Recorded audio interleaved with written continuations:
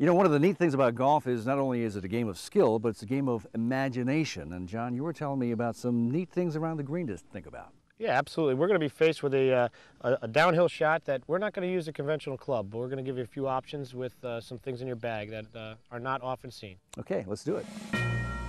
Okay, Jim, we've got to the first green. We've hit a good shot, but we've challenged with a delicate chip shot. Normally we'd want to hit the lob wedge here, but we've got a downhill shot.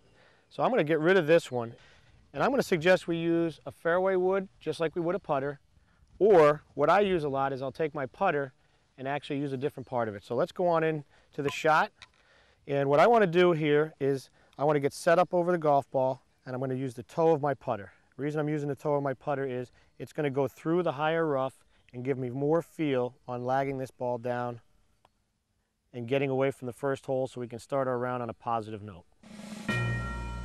And John, that's the kind of shot that you just don't want to pull out of the bag in the middle of the round. You really need to practice that one. Most definitely. Got to practice the shot. And another thing that you have to make sure is the toe of your club is flat. If you do have a rounded putter, go to the fairway wood or a hybrid. Use a putting stroke. It'll come out of that shot real smooth. All right, John, thanks a lot. Try that and shave a couple of strokes off your game. I'm Jim Buchanan. That's your Eastern Golf TV Tip of the Week. For information on how you can get more instruction from John, log on to the Woodlock website at www.woodlock.com or call the number on your screen.